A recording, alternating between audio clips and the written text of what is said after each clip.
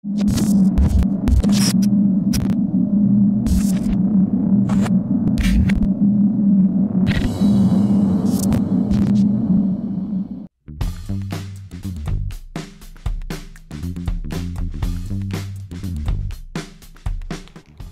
this is a question we always get and a complaint we get from customers who come in. Bakit may delay yung kotse ko?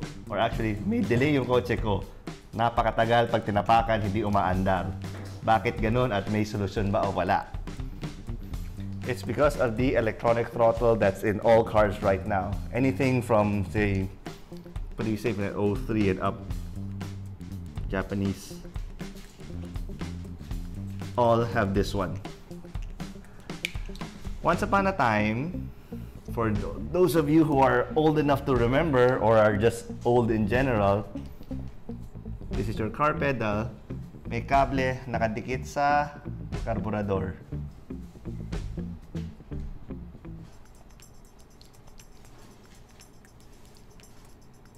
You step on the pedal,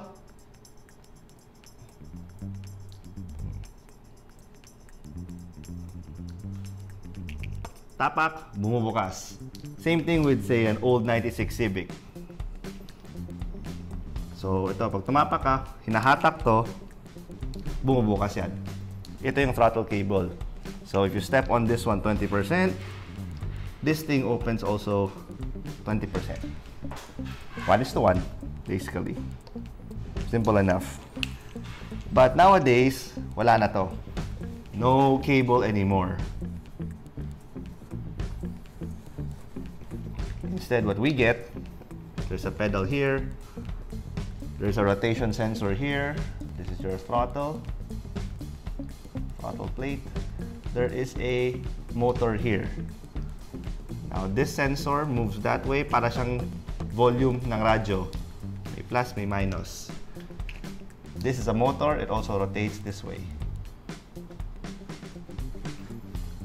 What happens now is, if you step on this one 20%, this one, ang bukas niya, not necessarily 20%. It might be 15, might be 12, might be 18, might be 10, depending on the condition and what the actual program is inside the car's ECU. Let's take your typical Honda nowadays, Honda Civic FD or a Honda CT. If you can open up actual throttle map inside the ECU, this is percentage tapak. This one is percent open. So at 0% tapak, at 0 RPM, obviously it's 0.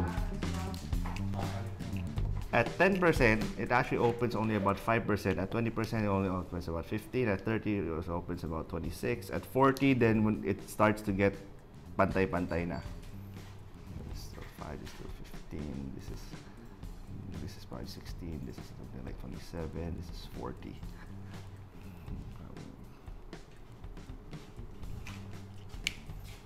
So as you can see, at 10% tapak, it only opens 5% or 7%.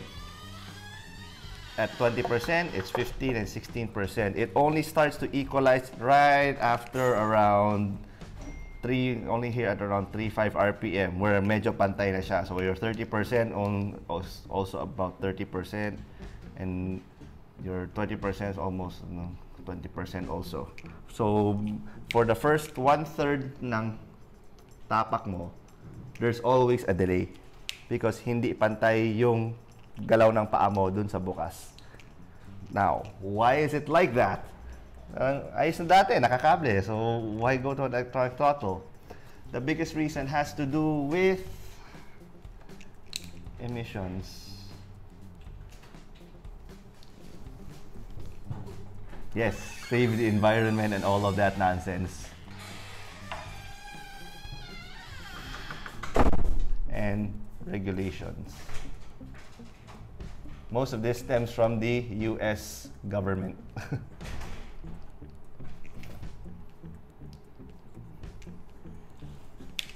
So what does throttle have to do with emissions?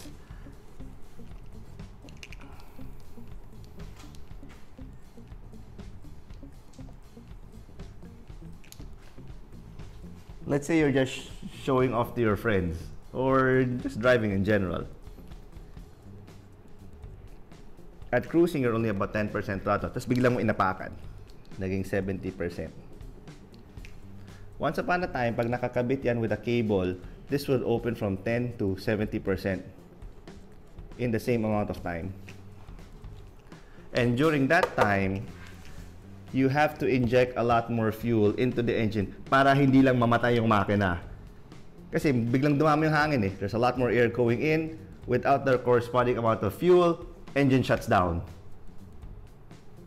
A lot of that fuel in that particular short amount of time lumalabas ng tambucho as emissions, hindi nasusunog.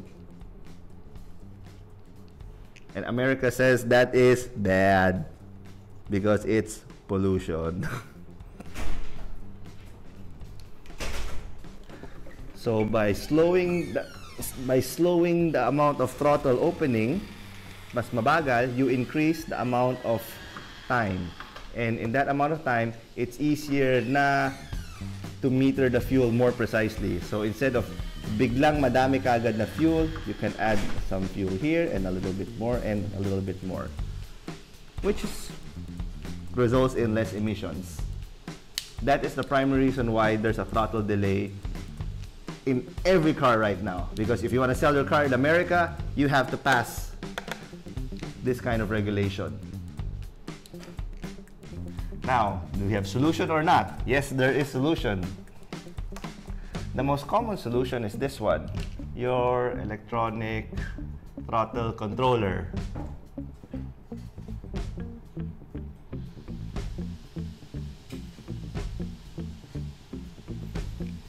It's anywhere from 6,500 to about 15,000. And by the way, don't buy the 15,000 one because that's really dumb and stupid. It's overly expensive.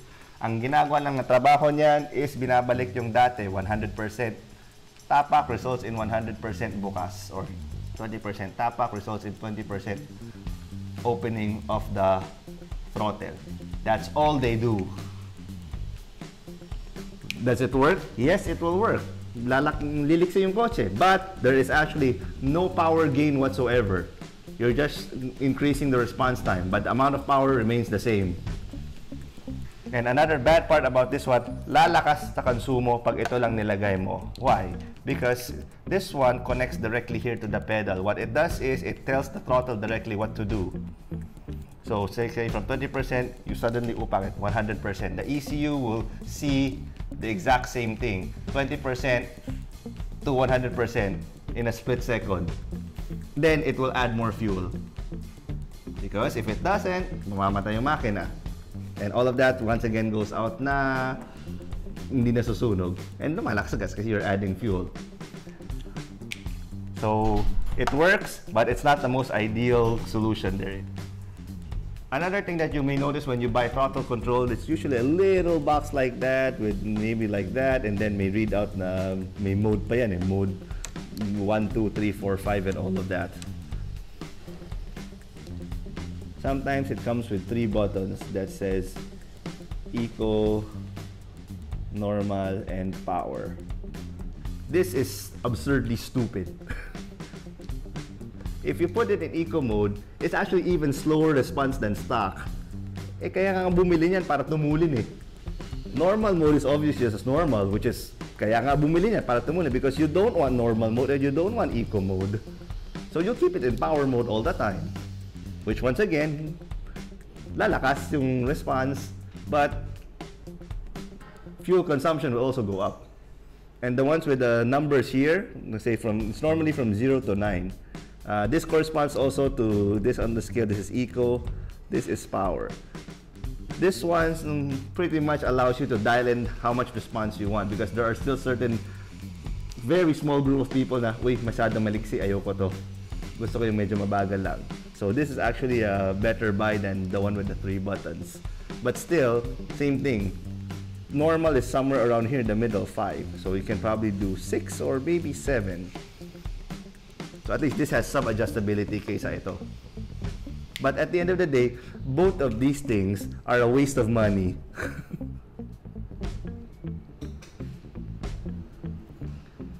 Because after that, you will move, after wanting after getting more response and you'll want more power, you will end up invariably with either remap or Unichip. And these two things can do throttle control without any other device. So once again, yeah, sayang ng pera lang pag bumili ka niyan. The more correct one is actually either using Unichip or remap. Because with this one, you are letting the ECU do the work. Hindi mo binabypass yung throttle para mag-usap yung pedal at saka yung throttle mo. Kailangan dumaan sa ECU. And pag dumaan sa ECU yan, what happens is, so let's say from 20% to 100%. With throttle controllers, it automatically jumps here. With Unichip or remap, it will actually go through the whole motion. 20%, 25, 30, 40, 50, so on and so forth.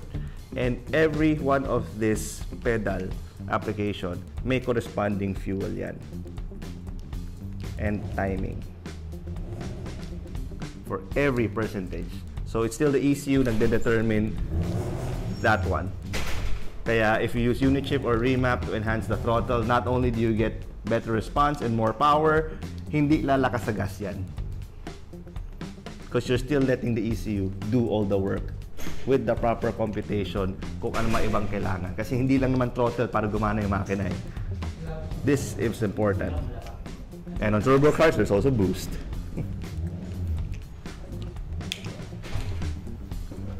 So if you guys have throttle control already and then you want more power, you can get either Unichip or remap. You can sell your throttle control to somebody else. And if you still don't have throttle control to begin with and you won't want better response, wag mo na bilhin yun. Dumiretso ka na dito. Kasi sayang lang na pera pag bumili ka ng throttle control.